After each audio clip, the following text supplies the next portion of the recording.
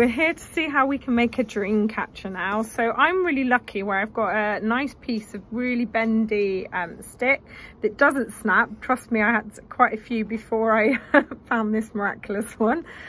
So we need to obviously tie this together. You could use sellotape, which would be quite easy. I'm going to try and attempt to do this properly. So we're going to go and create a clove hitch, which if you haven't already done one for your camping skills, please look at the TP option that will show you how to do a nice clove hitch properly. Okay, so I create a clove hitch to start with.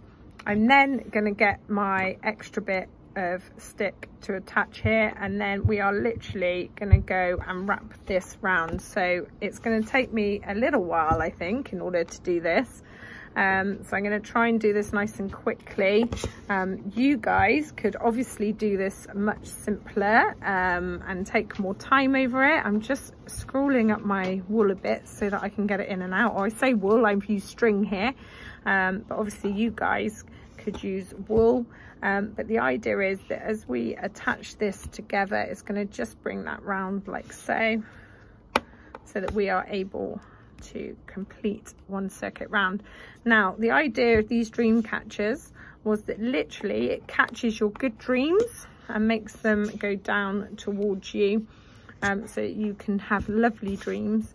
And then the idea is that as we patch this round, we create a little hole in the middle, and that is the dream that we don't want. So that's our bad dreams, so it lets our bad dreams disappear. Okay, is the idea behind it. So what we're then doing from here is you're going to go across to a patch that you think is suitable, and then we're creating what's called a hitch, which is literally where you wrap it around like so, and then you go to another area. Okay, so all you're doing is essentially creating a loop round. So I don't know if you can see that. So we're just going round on there and then creating that. They call this a hitch. Okay, and then I'm doing on this one 4, so we're wrapping it around like so, going around again. So it's just to secure that in place, and then we're going to go across here. So we're creating already a slight pattern here.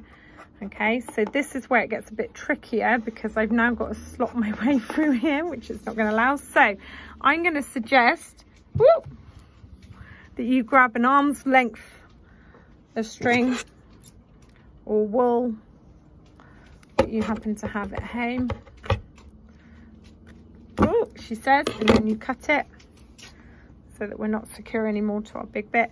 So the idea is now that I can go in here and through here. So what we're going to do is essentially we've created a square. Sorry, we've created a square, and we're now going to create another square from the middle here. Okay, so we wrap that around again like so. All right, and then we're aiming to go for the middle part that's over here between this line that we created earlier. All right, so again, we're wrapping it round. I'm really sorry, my fingers are probably in the way here, aren't they? I'm trying not to, but I appreciate that's not brilliant. Okay, so again, we're going into the middle one here. So as you can see already, we're sort of creating a nice little star pattern. So remember, you wrap that around. So you're coming through twice and then holding it in place like so. And then obviously this last one here is where we wrap it round our big bit. So again, make sure you pull this bit here nice and tight so that we create that loop. Okay, so that's how we've got it so far. Now what we should then be able to do here is we're going to start crisscrossing it again, but this time we're going to go for the middle parts that we've got here. So we're going to pull around here, and we don't change any difference here. We're going around again. Okay, and then from there we're going to this one here. Okay, you can see it, that one there. And as you wrap it round, remember we're going around twice.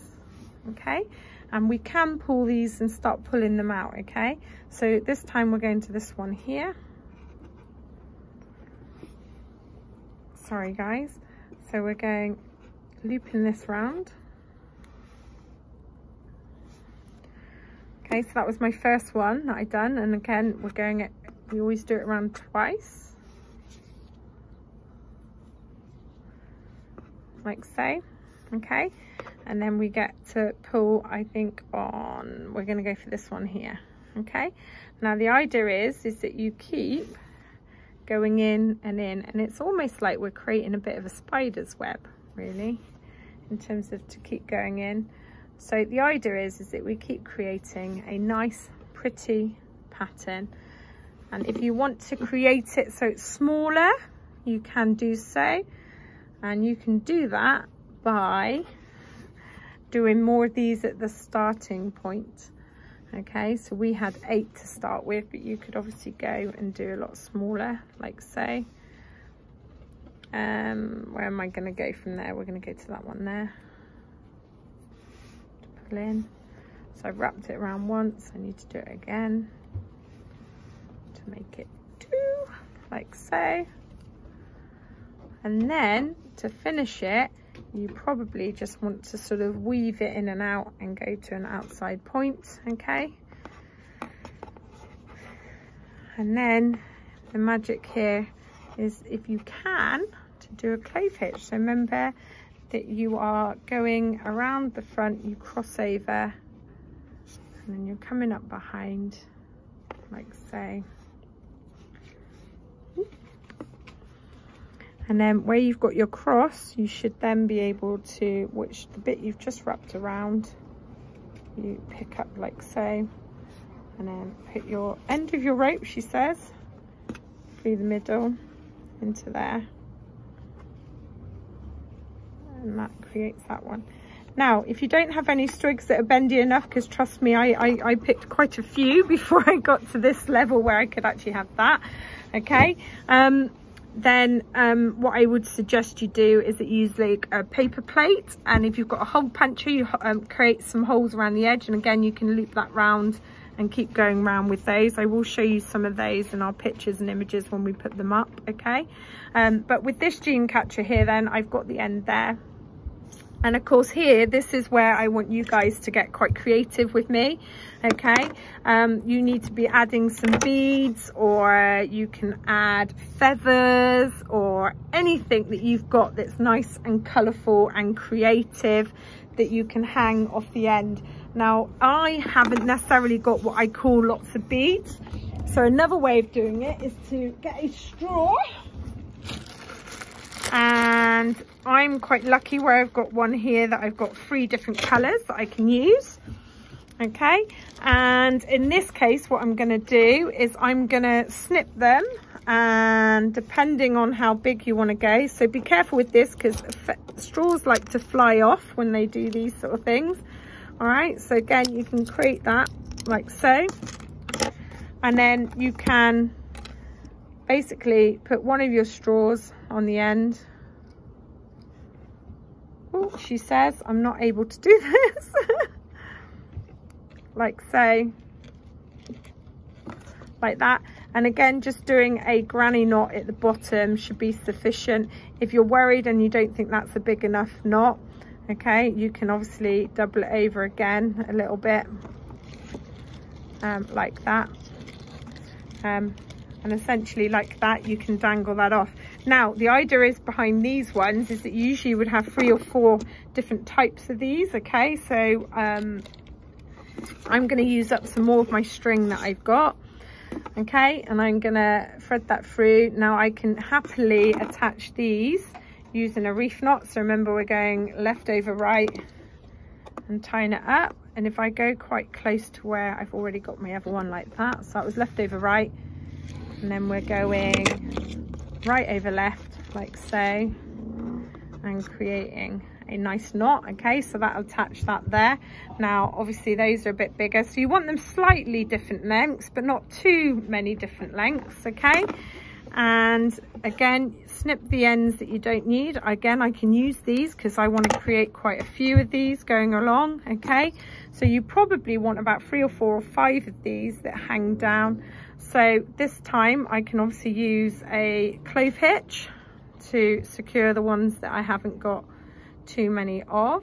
So again, we go behind, and if I'm really lucky I can push that up through like so, and pull it nice and tight like that. and I've got a clove hitch one that lays there. Okay, I always like to think of even numbers or odd numbers make the perfect symmetry to look at. Okay, so you want to either be doing 3, 5 or 7. Okay, try not to make them even numbers.